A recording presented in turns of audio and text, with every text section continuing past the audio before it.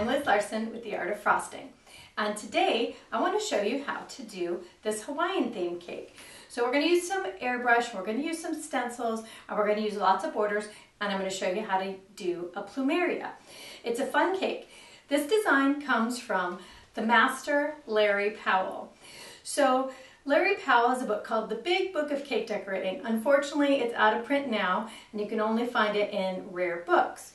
Roland Wimbeckler also has some books that show how to do these multiple designs.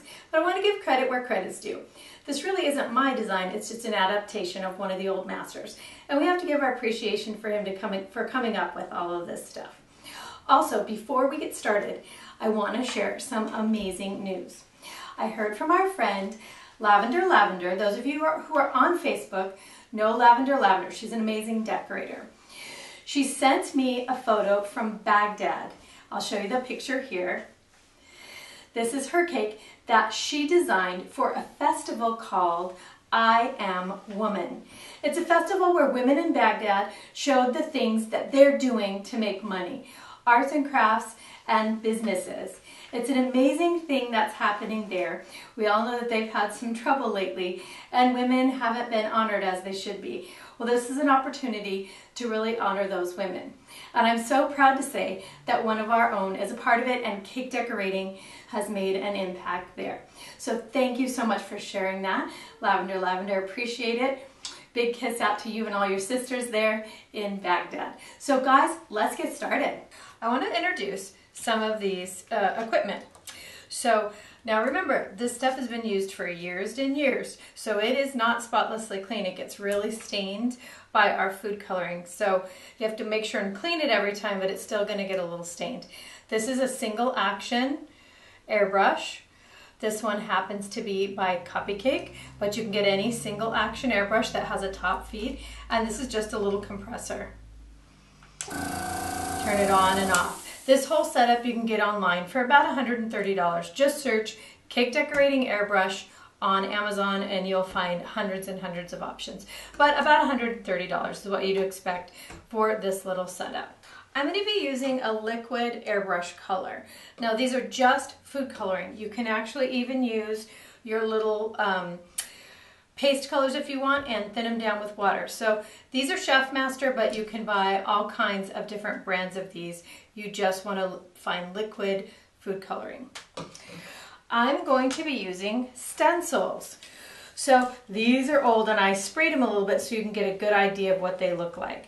This is an old technique, but these are old stencils. These are probably 30 years old.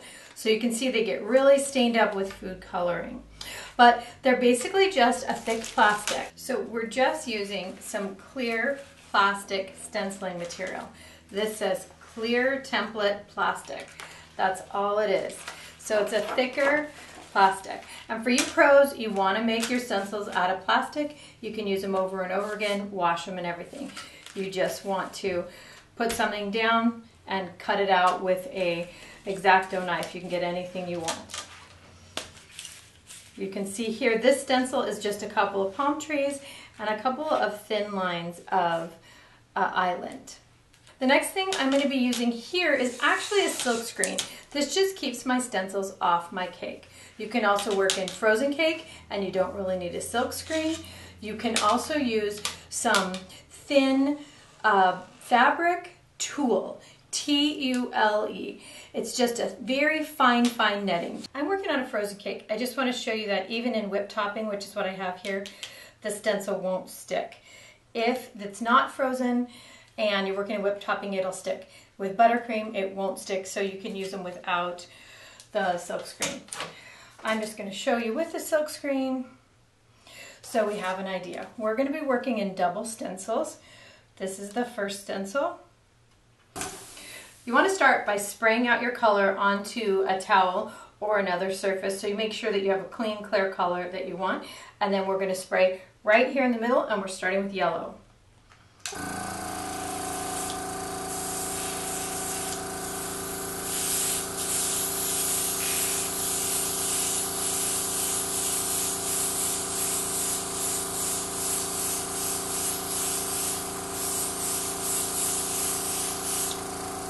Next we're going to do our pink, and we're going to actually blend it in with the yellow so we get our orange.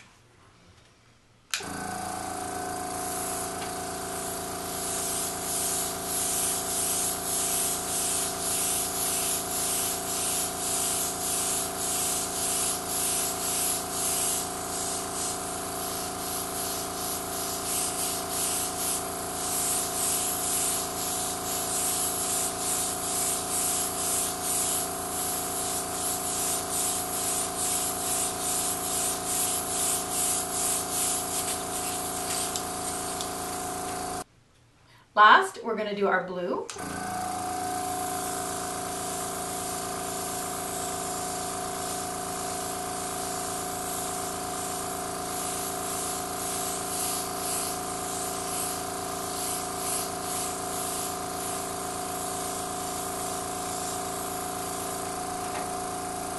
And here's where our second layer of stencil comes in. We just lay our second stencil over the top of the first one, and we're going to spray in our black.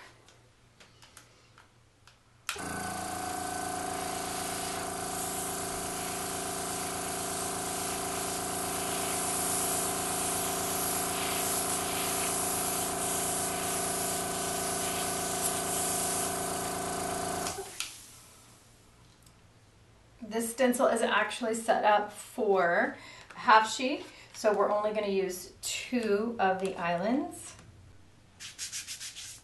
And I just aligned it with the bottom island. You'll see it when I take it off.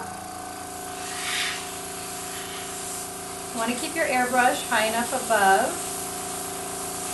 that you're not spraying your frosting, getting holes in your frosting, but you also want to keep it low enough that you're not spraying black all over the rest of your cake. If it's not dark enough, you want to spray in layers, let it dry a little bit in between.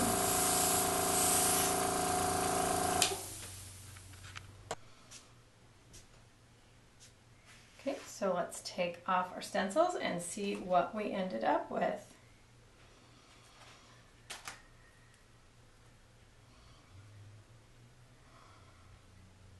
So our silk screen ended up getting a little messy. Now this is working in whip topping, and sometimes you will get this. It was a little wet and we got a little bit here, which is no problem because we're going to cover that in borders. We did get a little bit stuck here where our color is too bright. So I want to show you how to fix it. It's a good opportunity to show you what happens when things don't work out the way you plan. I'm going to add a sun there and turn this into just a little bit of a sunset.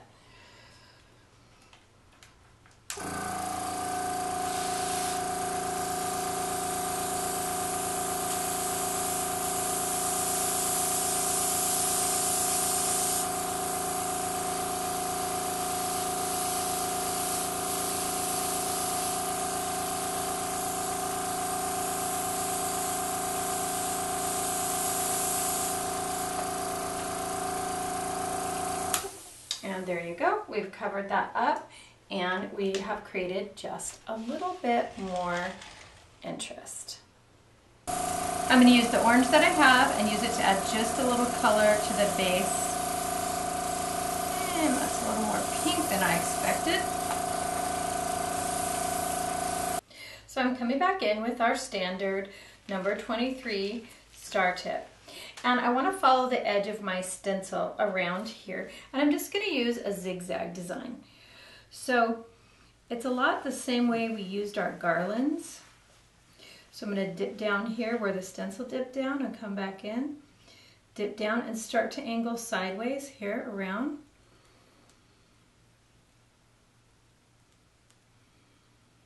So you can see it's just a really simple border, and follow it all the way around your cake. So the fun of these are that you can put as many layers as you want. I'm going to come back in with a number 104 tip and just make one more layer here. Just garlands. I think you guys have seen me do this a couple of times before. It's a really useful border.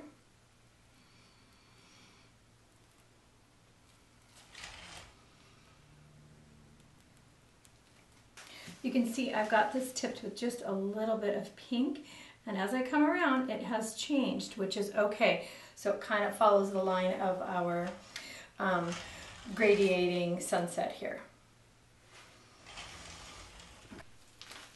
Come back in with my number 23 star tip here and just follow the edge of this inside stencil. Just going to make a little garland around, a little rosette, and even pressure and around. So a little circle, around, and a little circle.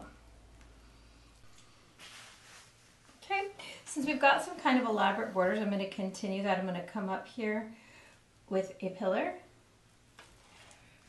And then just a little, following the line here. I'm going to do that all the way around. Squeeze, let it build. Little rosette. Come back in. Okay, then I'm just going to use a reverse shell here in the center.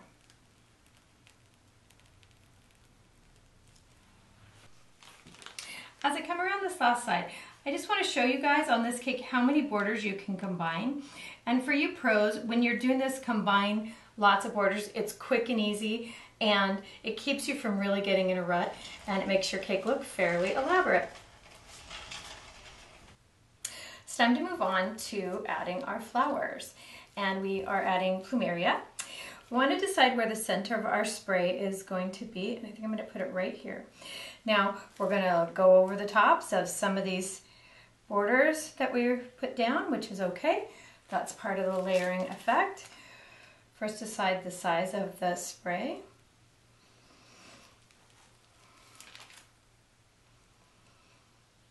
We're going to use a basic C shape here and just start to fill in. Come back up over this side. And let's come back in with our leaves. Using a number 104, we're going to come up flat, make a tip, and come back. You guys have seen me do this before.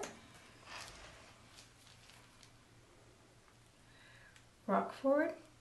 Now on the leaves, we want to use our method of 3. So you're going to start with 3 here, come back and put 3 here. Now you can leave the stem sticking out the top if you want. This adds another little layer of detail. So 3 and 3. Now we want to put our 3 in the center, and these are going to frame our flower. So there's 1, here's 2, and I want to put a 3rd here, close in. Okay, we're going to color stripe for our Plumeria, and these are well known for their yellow stripe on the outside, so they're variegated. So I'm just going to bring my yellow and stripe right up the side. This is my yellow paste gel. I'm just striping right up the side. I'm going to add 1 layer of white, and then you want to come in and blend that in a little bit. So you've got a nice strong layer on the outside and a softer yellow more on the inside. And next I'm going to add the inside layer, which is white. You want to shake it down and then squeeze it out till you get the colors that you want. You can adjust your tip however you want to get the colors to come out like so. We're going to start with doing just a few little Plumeria buds. So just 3. Let's come all the way out here and do 3. And 1 more here. So remember our rule of 3. Next, we're going to start with our Plumeria flower. Now you want to mark them. I want 1 here, 1 here, and 1 all the way up here. That tells me what size they need to be and also my spacing. So we're going to start with the outer one. A Plumeria is a 5-petal flower, and this one you want a pinwheel for. So you're going to let your petals stand up, squeeze up, and back, squeeze up, let your wrist turn and back, squeeze up, let your wrist turn and back. There's 4 and 5, like so.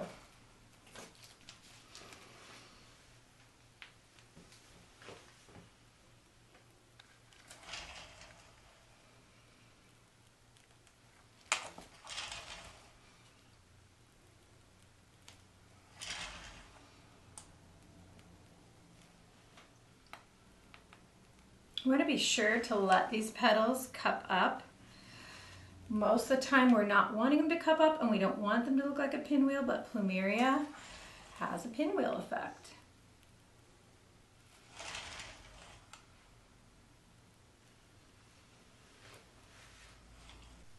Okay, so Plumeria doesn't have any stamen. So what we need to do is we need to create the little typical hole that happens in Plumeria. So you want to take a pointed skewer and wipe it with a little bit of yellow and go down in to make the hole. You're also going to get a little bit of that green coming up through, which is okay too. And there you go. Get that typical space in the center of the Plumeria. We're just going to come back in and add just a little bit to the base of these. 2 little stripes, and there you go.